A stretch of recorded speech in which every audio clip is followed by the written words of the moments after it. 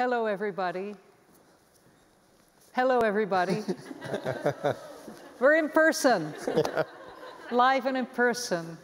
Thank you for being here. This is a great moment.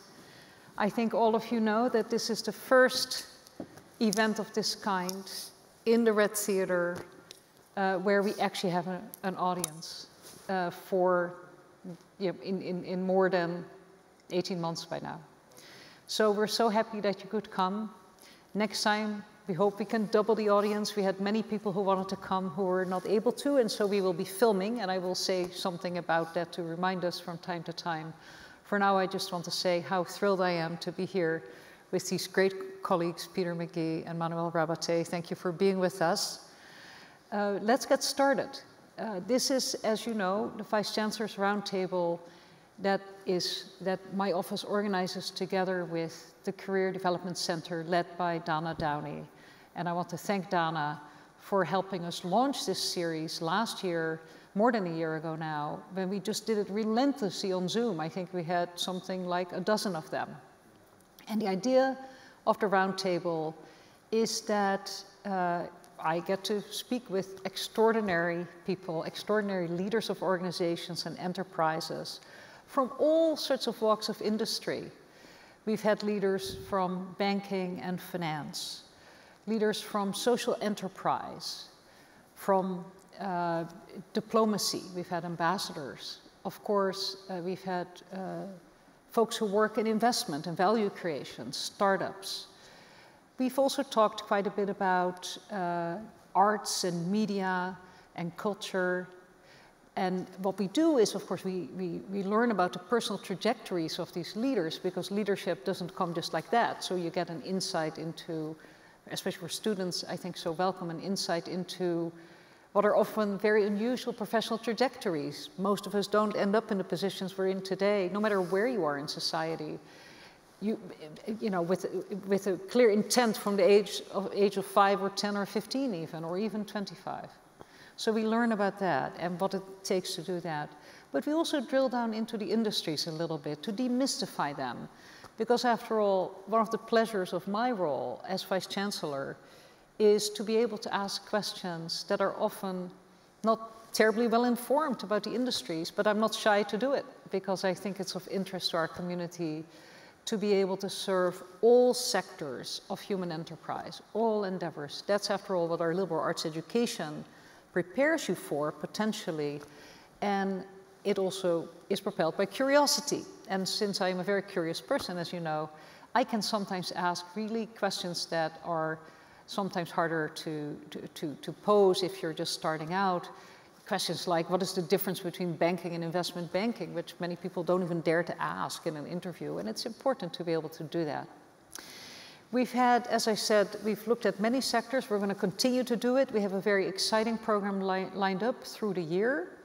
You will be able to ask questions after we have our conversation for some 45 minutes or so, and we'll encourage you to do it, and I'll tell you how to do it. You'll be asked to come up to a microphone and to speak through your mask so that we don't have to disinfect the mics.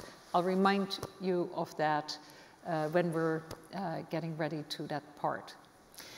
I said we've talked about media, culture, film, other enterprises, but we have yet to have a serious conversation with an area so very dear to my heart as an art historian and as someone whose career has sort of straddled working in many different kinds of organizations.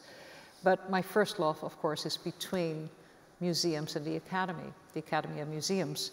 And so we are very lucky here to have with us two leaders of the fast-growing, nascent, world-class museum enterprises that are being built right here in Abu Dhabi and right here on our island, on Saadiyat. I will briefly introduce them. To my far right is Manuel Rabate, who's graced this stage before. He is a very old friend, director of the Louvre Abu Dhabi since its inception. He began to develop it.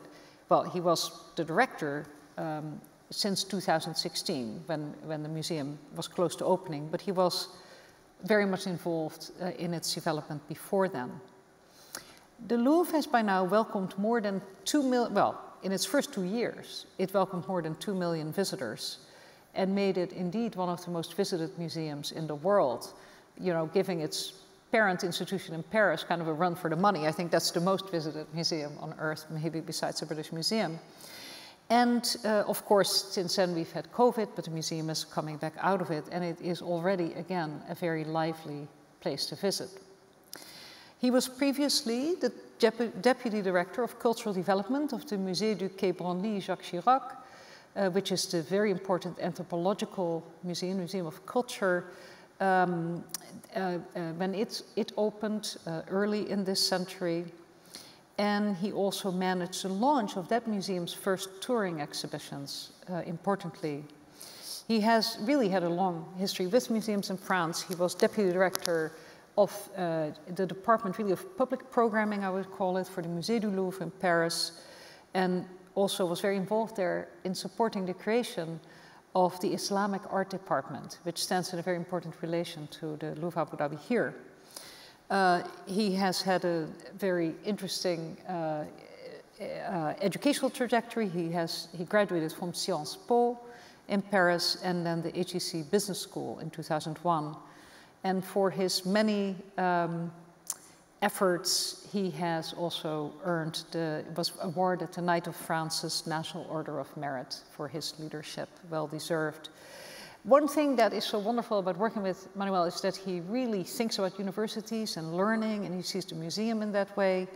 He chaired a think tank on culture and management, and he's also taught arts and cultural management at Paris Dauphine University, and of course here at the Paris Sorbonne, here in Abu Dhabi. Welcome, Manuel. Thanks. Peter Magee, Dr. Peter Magee, is the director of the Zayed National Museum that's going up, as we'll hear, and is under construction by the Department of Culture and Tourism, of which of course the Louvre is also a project. And I'll say a little bit more about him, but what I want to say about Peter is that I feel that I have known him for a very long time because I've read him for a very long time, because he's one of the most important archaeologists of the UAE. So if you come here in 2007 as an art historian, but you're really working on all these other things, like creating a university, for my spare time and wanting to learn something, Peter's writing has been incredibly important to me. Thank you. He has directed heritage projects here throughout the Middle East since 1994, and he is still, even while he is director of the Zayed National Museum, the head of all of the Department of Archaeology and Paleontology for DCT. Before then, he served for 20 years as a professor and then also as chair of the archaeology department at Bryn Mawr College in Philadelphia in the USA, which is an institution that in size and scope and liberal arts orientation is really much like NYU Abu Dhabi, I would say. He is extremely well published, more than 50 scientific papers and several books that I mentioned already on the history and archaeology of the Arabian Gulf broadly conceived. He has received too many grants and awards to mention, but I would want to call out 2017, the Sheikh Mubarak bin Mohammed Award for his long-standing services to the UAE's history and archaeology. He too, he came from a different educational trajectory. We'll hear more about it. His PhD is from the University of Sydney in 1996, dedicated to cultural variability, change, and settlement in southeastern Arabia from 1300 to 300 BC.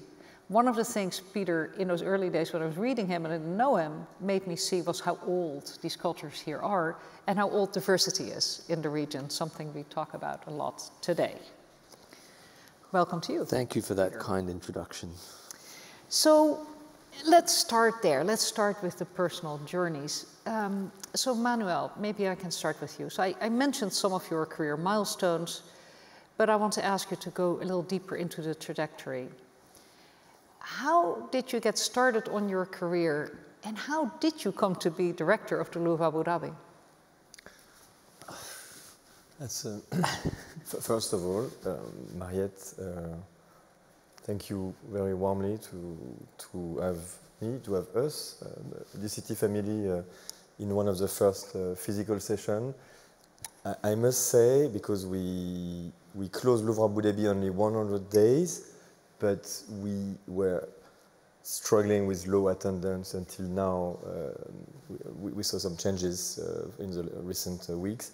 So I share the pleasure that you must share of being back into this connection space, and I think it's very important. But you can always recreate the logic or the obviousness of a career. I think there is a lot of serendipity and meeting points and so on. And I was very lucky after my specialization, which was mostly in marketing, actually, even if it was governmental marketing in HEC, to join the Louvre team. So that was meeting points, discussion, interest for the museum, but I was in the auditorium team of a very big museum, so I was in a very special hybrid position already. And then the zeitgeist, the spirit of the president has decided that he wanted to, the president of the French Republic, created an ACE department in the Louvre, carving out from the Oriental archaeology department a new department dedicated to the Islamic art. And there was the idea to find ways to prepare that by discussion talks, but also concerts. So you could say it would lead me to Abu Dhabi, but no, it's after that I understood it was the first taste. I joined Musée du Quai Branly because I felt excited by the new adventure, and I wanted to be in one of them. I didn't know I would happen to open 2 museums designed by Jean Nouvel. This is a common point. Musée du Quai Branly is also a Jean Nouvel creation. So was it a sign? Was it a pure serendipity? Is there something? But the meeting points have a meaning when you look at your life. And similarly, I joined the Louvre Abu Dhabi project in 2008. So a little after the first date you mentioned, but still quite early in the process. And I didn't know I would be part of the team to settle, and I didn't know I would lead the French team to settle the final phase, or the real phase, when we merged both teams in Paris and in Abu Dhabi. And I didn't know I would become the director before the opening. It just happened as a succession. Voilà. So, in a nutshell, also, if you need to have a takeaway from an experience point of view, I think that the more you open your curiosity, the more you create natural connection, not forced. It's not a networking, or if you push it, it will never work. But if your curiosity, which is actually your real nature, drives you into the connection between your academic or professional experiences and the next step, I think that's the most natural way to move on. It's such an important point about curiosity and being able to learn and continue learning continuously, and be open about that with a certain humility. And I remember meeting you all those years ago, and if you had told me that you were, at the time I had no idea what Manuel had been up to. I thought he was a very nice art historian or an anthropologist or something like that. So I think it was your ability to master the material at the same time that you had these business skills that were, it's kind of an unusual combination. Let's turn to Peter for a minute. So there are many paths to the museum directorship. So same question for you. What is the journey that led to, did all roads lead to the Zayed National Museum for you? All roads lead. All roads. It's a great question, and I think Manuel summed it up perfectly. There's a degree of serendipity about it. It is not entirely accurate that we create this narrative that we have somehow ended up because of what we've done and where we've been. I feel that there is an element of luck involved. For myself, I went from being finishing my PhD to having a postdoctoral position in Ghent, in Belgium, and then in Sydney, and I was sort of heading towards a straight academic career, which I had planned. That was the thing that I had planned for. In fact, I had planned to be a professor, etc. Or planned is too strong a word. I had wanted that. Planned suggested there was an inevitability about it, which there certainly wasn't. And then after that, working here, I became much more interested in public knowledge. I was struck by the fact that we had been doing a lot of research and a lot of excavations, and so I'm pleased that you had read some of that. Yeah. But I felt the need to ensure that information became public knowledge. In effect, that the things that have been discovered in this country, or indeed any country, are first and foremost important to the people that live here. It is a way of communicating about the past, archaeology, research, anthropology. And so opportunities came up to move more into a sort of governmental, public-facing sector. Initially, just as the head of archaeology and paleontology with what was then Tourism and Culture Authority, and then to Zayed National Museum.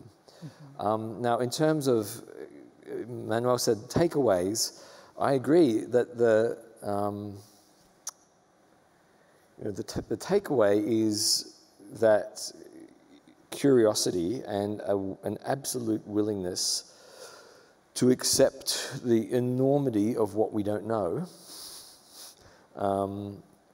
is absolutely key. So that drives, that curiosity, that organized curiosity, drives you to sort of always be looking, if not over the horizon, slightly to the left and slightly to the right. And I felt that was something which I was lucky at, that I was always looking for something to create, as I said, that sort of public-facing knowledge. And in a sense, that's where it eventually, I ended up where I am today as director of Zayed National Museum. But serendipity, a word which has obvious connections with the Indian Ocean world itself, serendipity is really important, I think, part of that. And I think that's very important from the point of view that as a young student, I would have felt disappointed if my career had gone in a certain way, and if I could look back at that younger person, I would have said, well, there are going to be a multitude of different options that you can explore. I just happened to fall into one of those options, I think. Mm-hmm. Yeah. Which is probably true for art historians and archaeologists. Generally, we're sort of lucky. We have these, for an academic, we have multiple, in the humanities, we have multiple pathways open to us in these huge organizational structures called museums or archaeological sites and departments and the university. You used a wonderful word about this, organized curiosity. It isn't just about running all over the place and being interested in absolutely everything that's on TikTok, although you can learn things on TikTok, I believe that. But tell me a little bit, do you think that there was something in your university experience that helped you organize your curiosity? That's a great question. I've thought about where that idea comes from.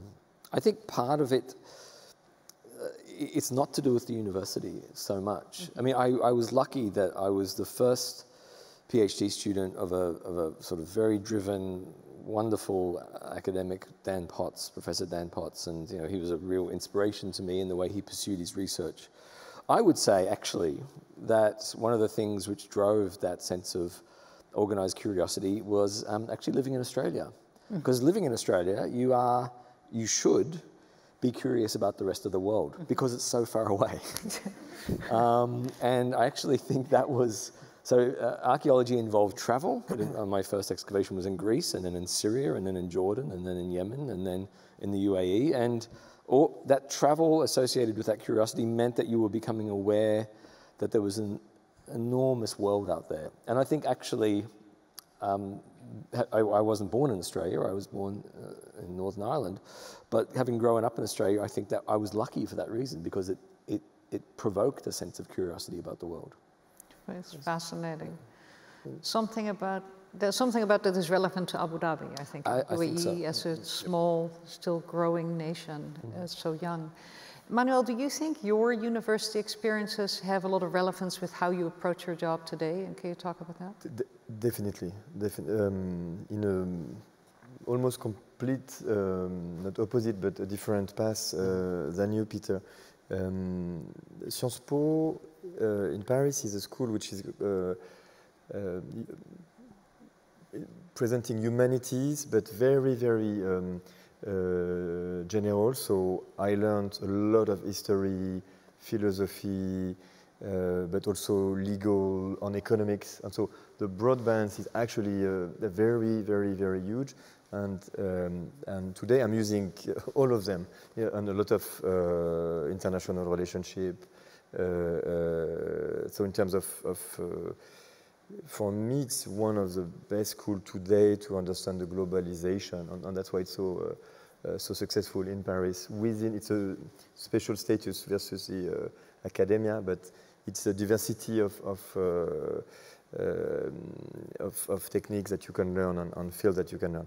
And in terms of techniques, there is a lot of importance given to the presentation, onto the argumentation, onto the structuration. Sometimes too much, but this structuring of elements, even when I went to do MBA and so on, I kept this capacity of structuring and argumenting. And in reality, in a complex institution such a museum, you need at the same time to have layers of complexity and to argue very quickly on a topic. So this I think I really kept from my studies and from my training. In the MBA, and this is something interesting because you can definitely merge the sources of training in your life. But in my HEC, which is one of the best schools dedicated to business, indeed, I learned some of the techniques that we use in the management, the UAE government, and we both are working for the Department of Culture and Tourism, but in a way, it's a very, our common chairman likes to say, you need to think like the government has to be driven like a business, with the energy of a business. And I'm using every day the techniques of the business to answer this kind of request. So this is not the core element of a museum, but a museum is a sustainable entity, so we need to know how to manage it. And this definitely learning management schools. I always think an MBA would have helped me a lot, actually. So I'm happy to hear you say that. You can bring these things together. It doesn't have to be one or the other. Absolutely. Let's zoom out a little bit indeed. You've begun to talk about, what museums need to do. I'm really curious to hear both of you speak a little about what you see as the role of museums today.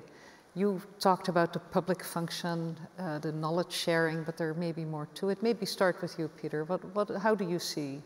I think in general, I think that that key aspect of sharing knowledge, of breaking down what might appear as complicated knowledge, complex knowledge, scientific knowledge, in a way in which it's digestible to the public, I think is a key function of museums. I don't want to come back to it, but I will, that for Zayed National Museum, I want people to leave having understood the narrative and understood what we're telling in that museum, but at the same time to have in their minds curiosity about something, so that a desire to come back, a desire to understand that no experience is ever complete. Never can you understand any one thing from a 3-hour, 4-hour journey to a museum. So I think there's a key element, there's a key role in museums in conveying that. At the same time, I think that museums have to be civic spaces. They have to operate to reaffirm community, social, cultural values, and to some extent to challenge them, obviously, as well. I think the museum as a civic space is something that's very important for me. We're moving, and certainly with Zayed National Museum, that's one of our goals, is to move towards exactly that sort of function, to reaffirm social values, to create social dialogue in the social discourse. It's not just about objects on the wall or objects in the showcases. It's much, much broader than that. Well, since you're with us here and you've raised the prospect of the Zayed National Museum playing these roles, which I would fully endorse, can you lift the veil a little? What will be in it? Sure, lots of nice stuff. Tell us, tell us something. Well, I can briefly review the narrative and what we're doing with the museum. The museum contains 7 galleries in effect. The first one is a 400-meter long garden which stretches from the water near Louvre, Abu Dhabi, up to the beginning of the museum. And in that garden, 400 meters long, about 10, 15 meters wide, we explore the life of Sheikh Zayed, but through the lens of the environmental diversity and ecology of the UAE. I am, as you know, really interested in plants and descriptions of plants, and I think there's a lot more that we can do about understanding botanical history here. And then inside the gallery, there's a gallery inside the museum, rather, there's a gallery which deals in detail. It's the foundation gallery of the museum, and that looks in detail at Sheikh Zayed's life from his ancestry in the late 19th century, Sheikh Zayed I, through to the modern day. There's a gallery which explores cultural and ecological, environmental diversity within the UAE today. And then upstairs, there's a sequence of 4 galleries which are situated underneath those wings that you have seen in the renders, which will soon be up and visible. These 4 galleries take a chronological journey through the museum, from the earliest evidence that we have of people or hominids living here is well in excess of 300,000 years ago, all the way through that until the modern day. So there's a historical, there's a narrative, there's a thematic perspective. And the idea is that when people come in, everyone will come in with a different perspective. Everyone will come in with a basis of knowledge. Some people will come in with a basis of absolutely zero knowledge, or even sometimes negative knowledge. And our goal is to challenge each one of those people in a different way. We look forward to it, and I bet there will be some questions from the audience about this, and I could keep talking about this because I'm very curious. But let's ask you the same question about the role of museums in society and how you think about it in relation to the Louvre Abu Dhabi or more generally. It's hard to disagree with what Peter just said. Huh? So the core, absolute core mission, I think, is indeed to be the custodian of precious artifacts. When art museum, in this category, but being the custodian of this artifact and make them object of knowledge and access. This is I would say the rule absolute is to make sure that we protect them and we understand them better, and we let people study them. On the other side of the spectrum, which is definitely the people who are outside the museum and what we do for them, civic place, definitely. I think it's an inclusive place. It's a museum is a place. It's a social place. It's so in the mission of the museum, we are having an effect on the society because of the experience, because of the symbol, because just of the pleasure of being there. This is something very important at Louvre Abu Dhabi. When we reopened, we said we are a mindful museum, which meant also that we wanted to listen to our visitors and to offer them a place of maybe solace and maybe resilience after the COVID crisis, and also to rebuild all the social connection which has been attacked by this pandemic.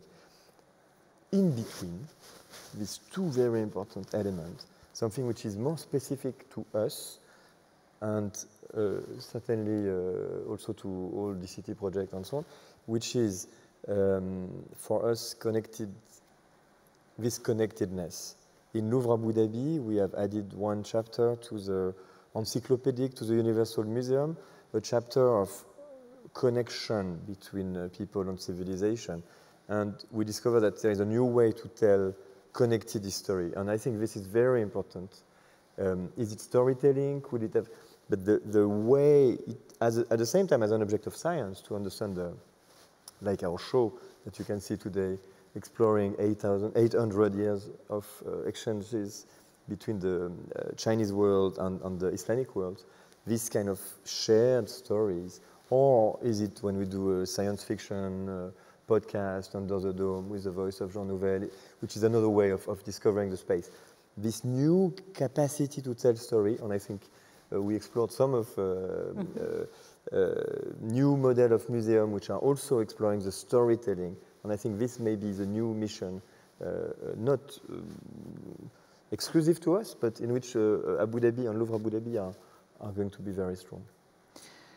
There's no question that for someone like me who studied museums for as long as I have and have enjoyed them since I was a little girl, to see what the Louvre Abu Dhabi has accomplished here in Abu Dhabi, in this part of the world, that decenters the traditional way of storytelling in a museum or categorizing knowledge out of France to here, it's just transformative and has had great resonance in the world of museum directors. People really look to the museum.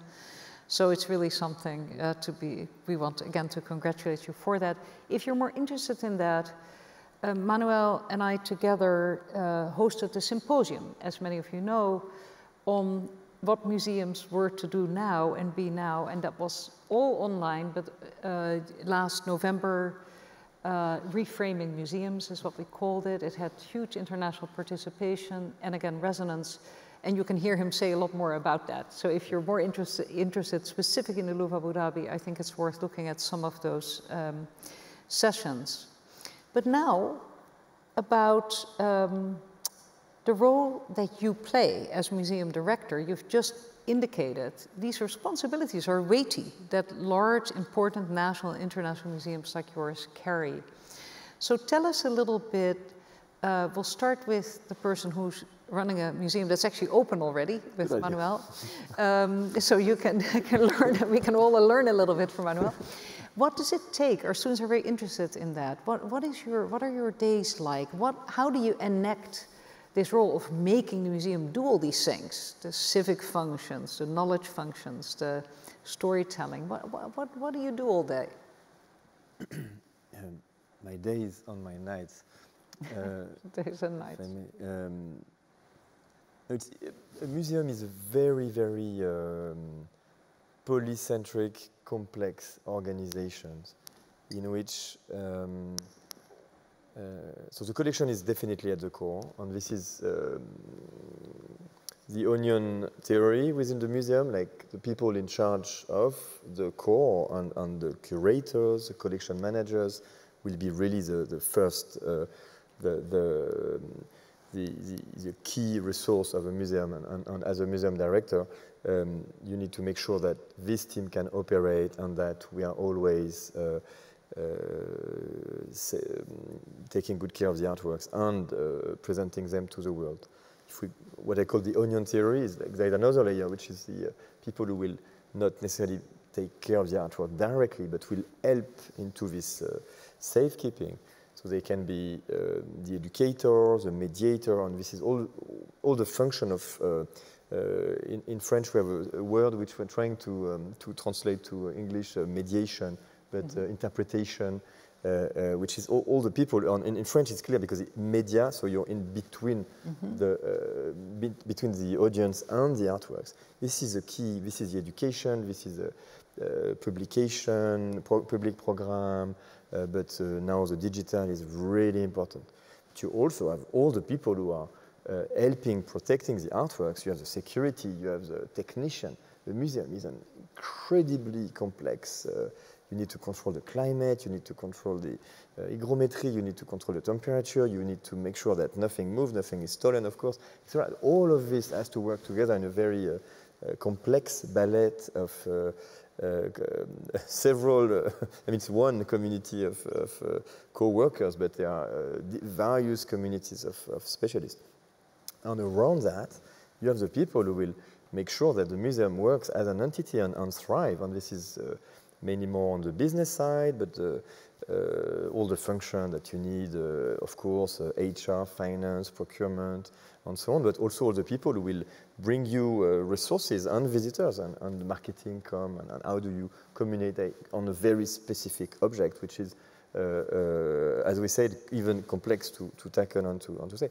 And how do you organize tourism? How do you make sure that groups can arrive? So all these people are working together under the stewardship of your servitor in my case, but at a very, you have people who are really passionate by their work. They need to have a great autonomy in their capacity. So the museum director has to be able to make sure that everything is working without substituting, without entering into each complex field. And I think this is one of the challenges, to make sure that the system is working without being trapped by it. Which means, again, a takeaway, and maybe you will tackle more on what kind of experience can come for you, but there are many, many doors to enter this system. And that's why a director can come from various backgrounds. There is one cursus honoris in the system, which is art historian, which is the most specific and classical and obvious one, because it is the core. But there are many ways to create these interactions between all these professional fields. It sounds indeed as if you are a human systems integrator, right? You're really making these different areas of expertise interact well to deliver those products. I want to come back to that in a minute, but Peter, to develop a museum, what does a museum director do? So that's a great question, and I just have to watch what Manuel does, and I'll learn. So I think, Manuel was talking about the systems, establishing these systems of operation in which these different units within the museum structure are operating, maybe within separate sort of organizational chart aspects, but they're also integrating into the one cause of the museum, the one goal for the whole museum. In terms of Zuid National Museum, we are still at very much a startup phase. So what we're doing at the moment, one of the challenges is that we can start to see the structure, the organizational structure of the museum emerge. We're starting to see the different sections working. We're starting to see the way in which duties, responsibilities are assigned across that organizational chart. So one of the things that I find quite interesting about this particular startup phase is it provides an opportunity to create an environment where we are truly working as a team. If you can create that sense of teamwork, if you can create that sense of, okay, this might not strictly be my responsibility, it might be another section's responsibility, but I'm going to jump in and help. Having a small team, which I have now, probably it'll be about 20% of what the final team will be in terms of size. It provides an opportunity to create exactly that sort of that way of working together. And I think that I find that challenge really rewarding and interesting, because it's immediate, it's there, and it needs to happen. We need to establish these ways of working together. So when we are a fully fledged organization, we've established the essence, the spirit of what will make the team work inside National Museum. There are plenty of other challenges as well. That's more an organizational, personnel one, a human systems one. Building the collection is obviously a major challenge. We're very lucky, I think, in the UAE, and that, particularly in Abu Dhabi, that there's been such extraordinary sort of archaeological research has been happening for the last 30, 40 years, that there are large collections which tell the story of the country quite well. But the collection building is still, is still one of the main focuses of what we're doing. Establishing a narrative, we have a narrative, we know what we want to tell. Iterating it constantly so we're getting it right. That's, we never, one of the things I tell the team is, if something's not working, keep trying. But at a point you can say, let's just put that, we have the luxury to say, let's put that aside and let's try to do it a completely different way. So, and that's something we've been doing recently with some of the challenges of the museum. And I think at this stage, all of those, that flexibility, that way of being adaptable to the challenges as they come up, that's the biggest part of what we're doing in this sort of startup phase, I think. It's fascinating to hear you talk about that, because to some degree, MWU Abu Dhabi, 11 years young, still feels in startup phase. And what you say is so meaningful, I think, to any organization, any business, any enterprise. staying open to doing things differently. Yeah, always. Even if it has seemed just the right thing at a certain phase, in a year's time, it may not be, and you need to regroup, and I think we can all give examples. And I think also, just to pick up on that, is encouraging people to express doubt, I think is enormously important. Encouraging people to raise their hands and say, actually, I'm not sure we're doing this the right way. I hope that I've established that in the team so far, and it's something we'll continue. It's beautifully said, and it reminds me of your earlier kind of thinking about how your university related to what you're doing in your university career. And I wanted to ask you, having spent myself time on archaeological digs, it occurs to me that as an archaeological site director, you're using some of the muscle of what it takes to tell us about being an archaeologist and how it isn't just Indiana Jones. It's not, it is, unfortunately it's not, or perhaps fortunately, it's not Indiana Jones. So I've directed field projects here and elsewhere for a number of years. And I would still like to do it more. In my current position, I tend to sort of not be in the field much at all, which I miss. I love being in the field. But I think, as a dig director, there's logistics, there's organization. A key part of for me, what was being a dig director was trying to, exactly as I was saying, just encourage the questioning, encourage vocalization of doubt. But the key element, the thing which I think I learnt a lot from, which I hope that I've brought into this museum project, is to be extremely conscious of the fact that our knowledge is fragile, that our knowledge is open to interpretation, and that we have to embrace. I said to you earlier when we were talking backstage, there's this quote, I think it's by Machiavelli, there are people in the world that know everything, and that is all they know. I think that's hugely important. We embrace what we don't know. And as a dig director, I was always sort of saying, someone would say, let's dig there because you can see something. Well, that's exactly the reason not to dig there. It's a bit obvious. Go where you think there's nothing and try that out instead. And it works sometimes, and other times it doesn't work. Yeah. You have to be open to failure. But that's a wonderful statement. I hope everybody heard that one. Machiavelli, I think, as you said, there are people in the world who know everything, and that is all that they know. And I think for academics, that's a really hard one. Manuel. No, sorry, Please. I may have forgotten two concepts which will be of great use for Peter, because it's also transposition of this organization of resources and meaning that you have between indeed the archaeological work and the museum management. The two P's, programmation and planning. Basically, in this complex ballet, it has to come from the directorate at one point that you stabilized the programming, the programmation, what's happening, what's the content which is being developed. It doesn't mean that it comes from the director, because in my case, I'm relying enormously on Soraya Nojaim with the scientific director and on the various partnerships. But the moment we stabilize and we close, the programmation is absolutely, and in parallel, the planification of what is really happening. It's a museum which receives, so these precious artworks, flows of public, shootings, CNN coming, you have a movie on development, restoration, the Abu Dhabi municipality.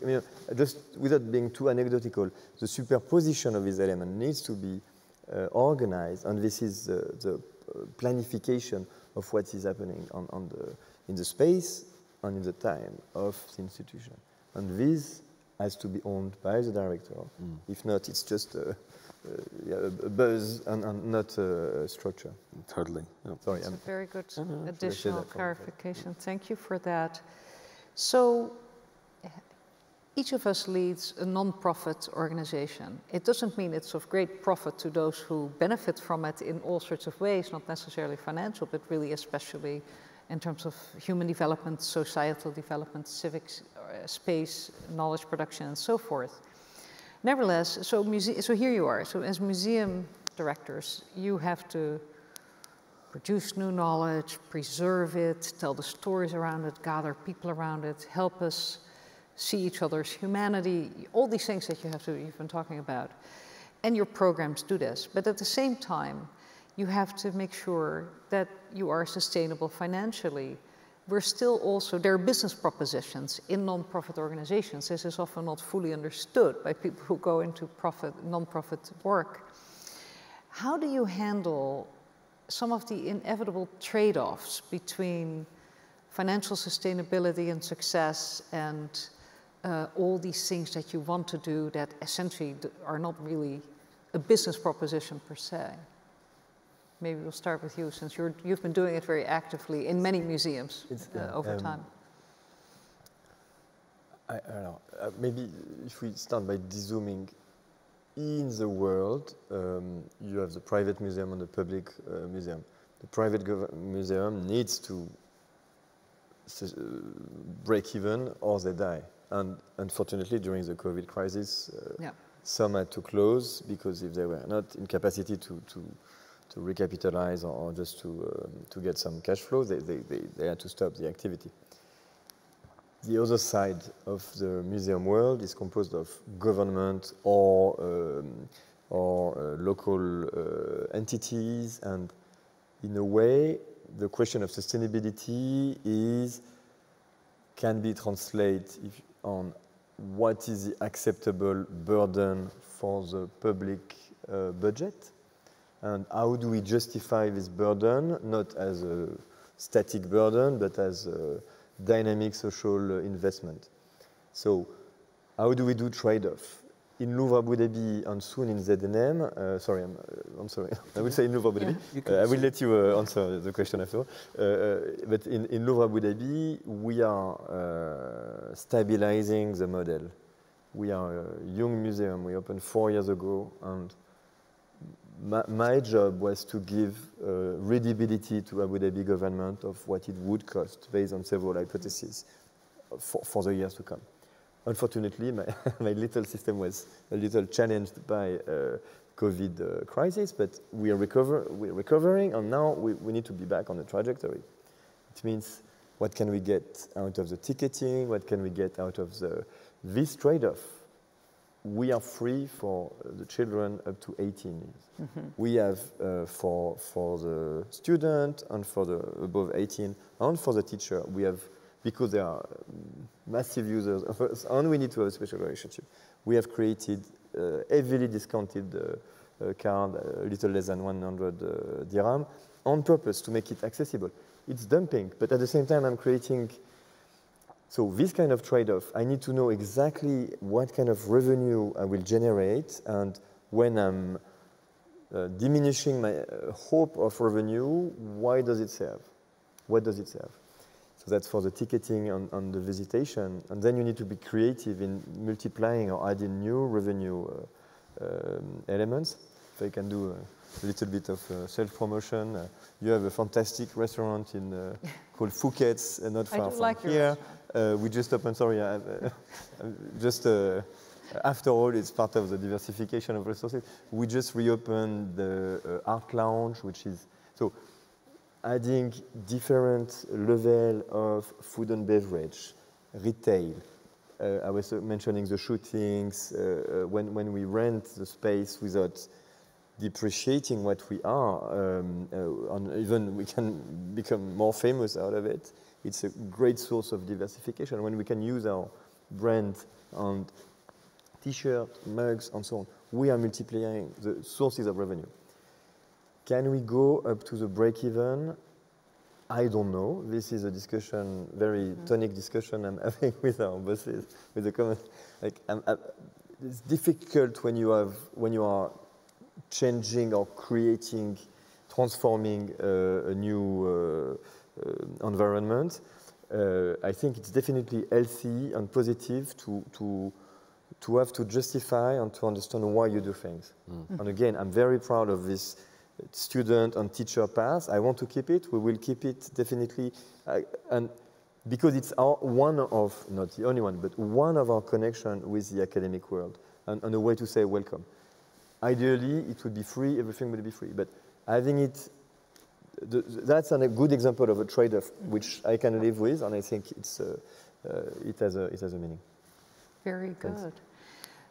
Peter, what's the restaurant going to be at the side? Well, we don't know yet. We're exploring that next. We're starting the process next week. In fact, to explore the F&B, the food and beverage offerings. Exactly. I would only mirror what Manuel has said. I think this issue of sustainability is very important, right? We are absorbing public money, and we have to be incredibly responsible with it. And part of that responsibility is exploring revenue opportunities where they exist. With the case of Zaid National Museum, we are very conscious that, ways in which we can explore revenue, we have to be cautious about the way in which that might impact the museum, but at the same time, be imaginative and thoughtful and conscious, as Manuel said, whether or not the break-even point is reached, that part of our job is to raise at least some revenue which offset the operational costs and the investment. So at the moment we're at the stage where we're still exploring that. And as Manuel said, we don't want to impact. We can't talk about being a civic space, but impact that. We have to be very conscious that the museum is accessible, that people are able to enjoy it, that they're able to go there and engage in the narrative and the message in a way which financial sectors shouldn't necessarily restrict. So it's a balance in the end, I think.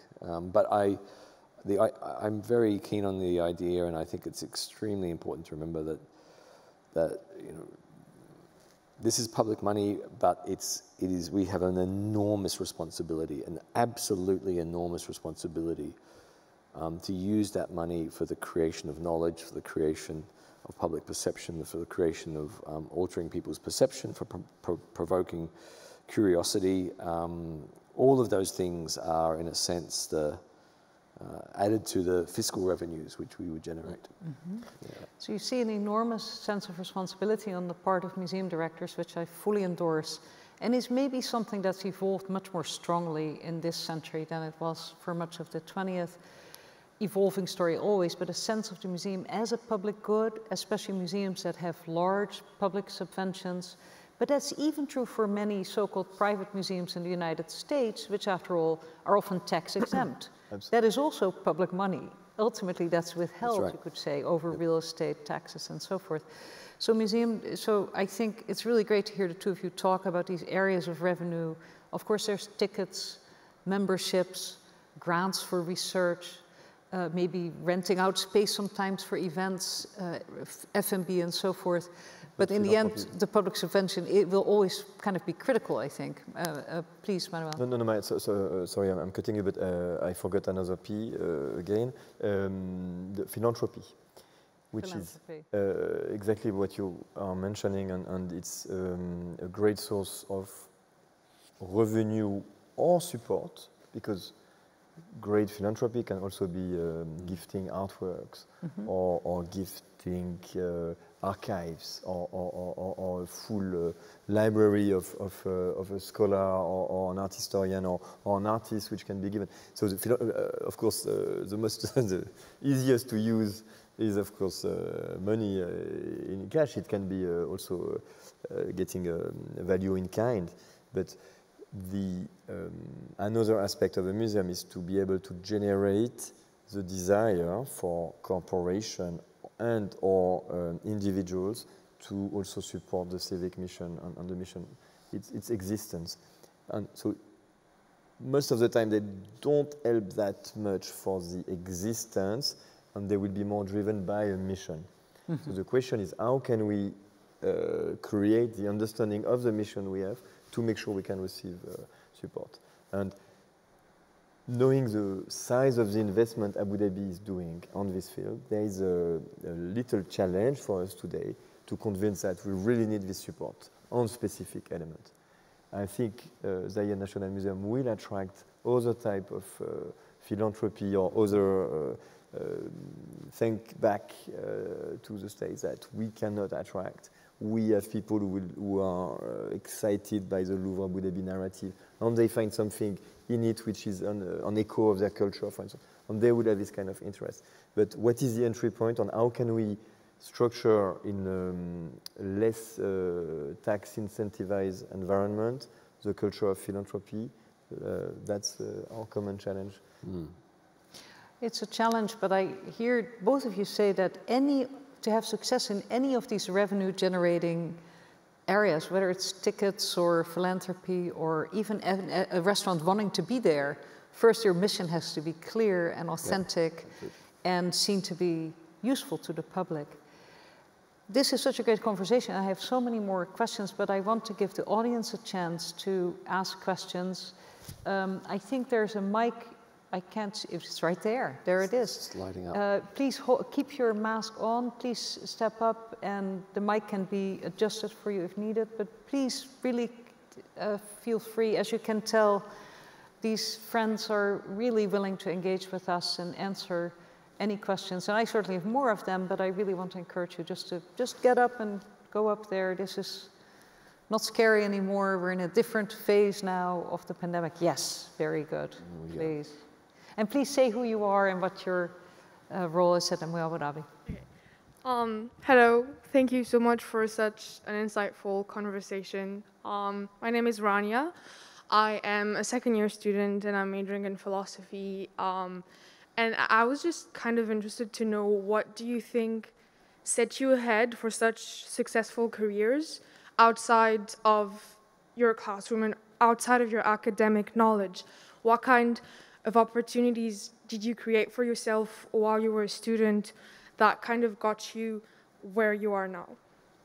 Thank you so much. Please. After you, Manuel. Either one of you. Or both. It's a great question. Luck and curiosity. I think follow your passions, what you love passionately. My interview to work at the Louvre, I send my CV, etc. It's a complex story. I had a booking to go and see the very night a great artist called Olivier Cadio, a show at Théâtre de la Colline.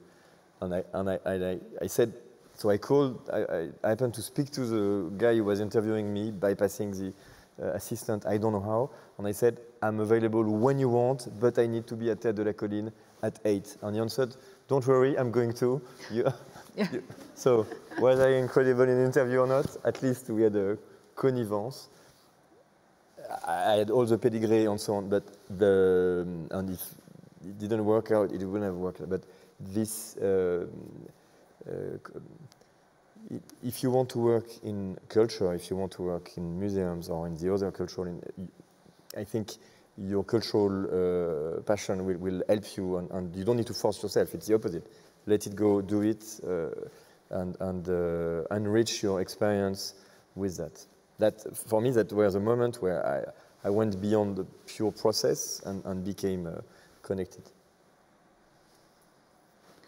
Yeah, that's a really great question. I asked Manuel to speak first, so I had time to think about it. And I'm not entirely convinced that time served me very well, because I've overthought it now, and I have to think about it more simply. I think there are these moments like that where things sort of come together, these moments of synchronicity where things just fall into place. Many years ago, I was at a conference in London, and I was just sitting with someone, and they said, I've got this colleague in the British Museum who's doing this project in Pakistan. Would you like to meet him? And I said, yes, that sounds interesting. And we went and had a cup of tea, and we just sort of instantly hit it off. And he said, do you want to come work on this project as the co-director? So it was like, oh, okay, that sounds like fun. Let's do that. So there are these moments of connection, human connection, which I think are extremely important. And part of that is also being open to opportunities, like being willing to explore options, being willing. I'm always coming from an academic background where I had PhD students, and the students would ask similar sorts of questions, like how are you successful? And I guess I am. That part of it was never when you're asked about meeting people in professional capacity or exploring an option or investigating perhaps a way of moving your career in a pivot in a different direction, that you always regret if you don't explore it. you always regret like not taking the opportunity to see what it's about, to have a conversation. I think that, and part of that is then being open to working in different places, working in different countries, experiencing different things. Yeah, all of that I think plays a role in it. There's always anecdotal stuff. We have anecdotes, but it's more about being open and having those conversations. I'm trying to think of other things which have guided me to be in the position I am now. I mean, it's my passion for this country, passion for the history and archaeology and the culture of this society, which I've been involved in for 29 years this year, one way or another. But there's other things as well. I think Manuel said that you have to embrace what you're interested in culture. Don't force it. I think that's exactly right. Don't force it. I've become incredibly interested in medieval Islamic cuisine. This is my new thing. I'm really, really, really interested in this. Stay tuned for that restaurant. Yeah, exactly. We know. And because I enjoy cooking, right? I'm an okay cook. So that's something which is enjoyable and it's tactile as cooking. But then it becomes a sort of like intellectual exercise, but not an overbearing intellectual exercise. Like, okay, where does that spice come from? Why would they have star anise with black peppercorns in this dish? All of these sort of things are ways of expanding the way I think about stuff. And for me, that is key. And sport. Sport's a really nice metaphor for so many things. Mm-hmm. Do you play sports yourself? I did. I used to. I have played football, soccer. I'm just a bit too old for it now, but I'm a big fan of team sports. I think team sports are a great way to learn to work together. I honestly think all of my children have been forced relentlessly to play football for that reason. Oh. These are wonderful insights and suggestions. Does anyone else have a question? Yes, several people. You can, I see you there too. Yeah, go ahead. We can flow this perfectly. Thank you. Hi, my name is Amina, and I'm a first-year student here, planning to major in either political science or Arab crossword studies. And I really thank you for this opportunity, especially because it's in person. I think we've all craved for some social interaction, even if it's social distanced. My question would be, you touched upon the digital developments of museum exhibitions or the work of museums. Could you elaborate a little bit more on what you see to be the digital era of museum work, and where do you see that going forwards? You're both in the middle of this, yep. So please. Yeah. It's a very complex tree, the answer to digital in a museum. You have one branch, which is definitely the digital as art, and it's for me NFTs, multimedia, etc. So the digital is the source of creation, and so this is for the very contemporary art museum, and it's just a new, for me in this case, and this is not our specialty, it is just a new medium, and we need to see what will stay or not stay, and print and photography change completely history of art. Maybe it will, maybe it's a little after, we don't know, it's a phenomenon which is happening. We need a little bit time to understand the real transformation. There is another one, which is and I go back to our French word mediation or interpretation, in which, especially during the COVID crisis, but of course before, we understood the power of animated moving image. And here there's a huge debate on coexistence of the image. Again, I'm in the art museum, not in the civilization museum where maybe the image is the thing that you are showing, but in the art and archaeology museum, we need to have a sort of an ethic of the digital to know how it's interfering, because it's too seducing. So it can be a gadget, it can be a diversion, it can even lie to you in making you believe it's easy when it's not easy. But it can also be a fantastic tool of knowledge, dissemination, but also desire, because you can make it, you can really fuel the. So for me, we're just, as you rightfully say, we're so happy to be back together. So we had if you were to do a curve, you had a big peak of digitalization and everybody going completely crazy. Now, people are so happy to be back in the physical space. And I think that the reality is that the system had a sort of hysteresis effect, you know, when the system restabilized at another level. And we will be now working on the cleverness or the pertinence of hybrid model with population, a global population, which overall progressed in the digital use and need and control. And this, the way we will use it, the way we will tell story, will definitely say if we are pertinent or not. It's a really interesting point, Manuel, because you know when the pandemic started in March last year, probably a little bit before. As a museum which hadn't opened but was still building its programming, and exactly as Manuel was saying earlier, solidifying and closing its programming and saying, okay, this is what we're going to do. I was observing how operating museums coped with the pandemic, and the way in which suddenly there was this explosion of optimism that everything was possible, that everything could be digital, that everything, the digital experience, the virtual museum, you know, this stuff was June, July, August, everyone was embracing this idea. And I always felt, and I think it comes back to being an archaeologist where we deal with the materiality of objects, is that nothing replaces in person. Nothing replaces seeing an object up close and physical. There is no substitute for that.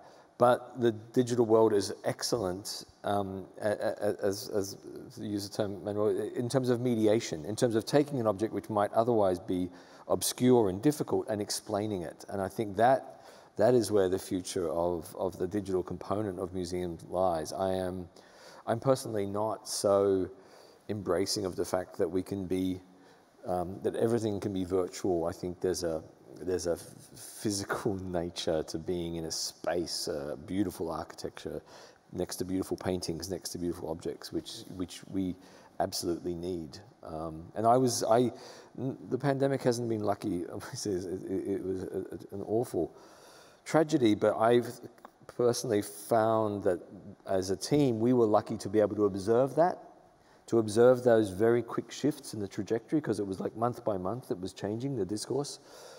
We were able to sit back in a museum which hadn't been open and learn from what people were saying. And I think we as a team did learn a lot, actually. Yeah.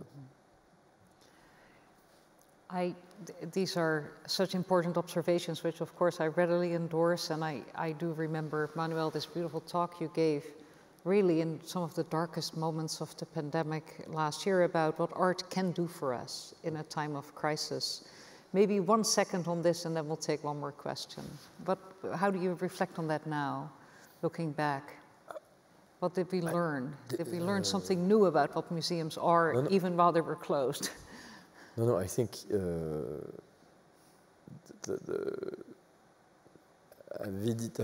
number of people now coming back to the galleries and the desire to see the materiality of the artwork and to be together, also to share the experience of seeing the artwork is definitely a testament of this. We are exploring for the museum the next step, which would be the art therapy, and how can we really use art to cure. Today, I would definitely say that the museum as a space with artworks and with all this equipment to make you feel engage is participating to the resilience of the society, definitely. I don't have tangible elements, but we should work maybe with one of your sociology students on the ground to see how this transformation is happening. One of the next phase, not the only one, but following what Nathalie Bondil, who used to be the head of the Montréal Museum of Fine Art, and now she's the head of the Institut du Monde Arabe section, museum and programming, and she was very strong in developing art therapy, and in Canada they managed to have the possibility for the doctors to prescribe art as part of the social. So I do think that, is it anecdotal? Is it a real transformation? Is it a way to say to the society that it means it is a change? I think it actually matters, and I think it's actually a very strong way of re-justifying the importance of art and of artworks and of artists in the society. So I believe even more, and I'm looking forward to having more tools to justify it and to keep on building this narrative. Well, we look forward to that and to that potential collaboration, of course, with both of your museums. I would agree that since art is clearly such a human need and production, artifactual production, even if we don't call it art, the art made by others can help us see things about our own humanity and that of others, and maybe that is the source of that therapeutic potential. Not all art is nice, I want to underscore that. Art can also be very difficult, but even so, help in that kind of work that you describe. I saw a question, please. We're going to take our last question because, as we heard, museum directors have busy evenings as well for many of those development opportunities you heard. But please, let's take a last question here. I wanted to ask a completely other question. What's your name, please? Sorry, my name is Jahan Al-Khatib. I work at the Center for Genomics and Systems Biology and Science Communication. So I wanted to ask a completely different question, but when you spoke about art therapy, it kind of like made something tick in my head. Is that how can you create a multi-sensory museum experience? How can you make sure that when someone walks into your museum, all their senses are engaged and the user can experience it in all different ways? Thank you. We already have a few, huh? Of course, the most important one is the view and the most obvious. The one that we're trying to stop is that sense of touch, even if we can find a derivative of it. We discovered before the opening in the inclusivity approach the importance also of sound, and for people of for anybody who has a challenge in viewing, the capacity to recreate and to describe, and it's a different way of doing interpretation and helping people understanding by describing. But it's also for everybody. You can enjoy with music. A museum you can tailor. During the pandemic, we worked with Anrami, which is a Middle East leading platform of music, and they curated soundtrack based on our values, more or less the duration of a visit of Louvre Abu Dhabi, 1 hour and a half, which is the average. So you could be, maybe I want to learn about the artworks. Maybe I would just want to have fantastic musical trance or experience in the gallery. And for me, it's okay. It's a good way. The taste is definitely covered by Phuket, but if I'm pushing too much, and we could curate a little bit more. And the smell is very specific. Some institutions do it. We have today we are a little cautious about it. Maybe it's used in some of the exhibition in the route of Arabia. In order to understand sometimes the essence, we had some olfactive. It can be very gadget, or it can be very, very, very powerful as an experience in the museum. So the multisensorial. Sorry, you must know a lot more than what I do, but on the 5 senses, on how do you integrate them into a museum experience, is definitely evolving approach, and from an inclusive point of view and from an experience point of view, it's definitely one of the new frontier. I mentioned Soraya Noujaim, our scientific director. She has a project in developing more sensorial section in the intersection, because you need to have the space, you need to have the capacity to create an immersive, if you want to do it properly at the right level, and we are brainstorming on it. So if you want, we can discuss after. I think I just to add to what Manuel said, I think if we're talking about a multi-sensory experience, in terms of Zayed National Museum, one of the things that drives our visitor experience journey is acknowledging that not everyone has the same 5 senses and they don't operate the same way, and that we are extremely focused on inclusivity as a way of welcoming guests to the museum. And I think that's the first sort of thing I'd say. The second thing is that we also in Zayed National Museum, we're lucky that we do have this outdoor gallery. We have a 400-meter long outdoor gallery, which the ecology and the environment of which carefully planted, carefully manicured, I guess, from the coast through to the desert, through to the oases, and then to the museum itself. I'm a very big fan of the fact that the sense of smell is extremely important, and I agree with Manuel. For museums to get this right is difficult. It can be tacky, and that's what you have to avoid at all costs. But in terms of that, and we are exploring it actually inside the galleries for some potential uses.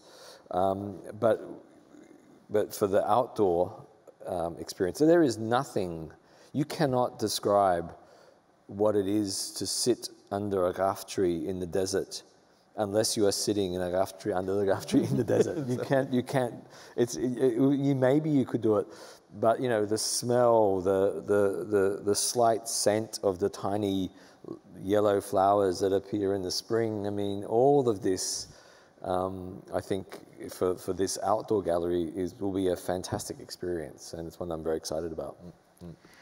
These are such great questions and wonderful ruminative answers. I hope that you've gotten, apart from the incredible range that these two extraordinary museum directors have, that you've gotten a sense of all those areas of knowledge and interest they talk about aren't just their curiosities, although those are important. They also translate into departments, jobs, and opportunities to contribute to the knowledge and civil society organizations that museums are. Growing up as an art historian, as a graduate student, I always thought, okay, in museums you have guards and you have art historians like me who become curators and the director.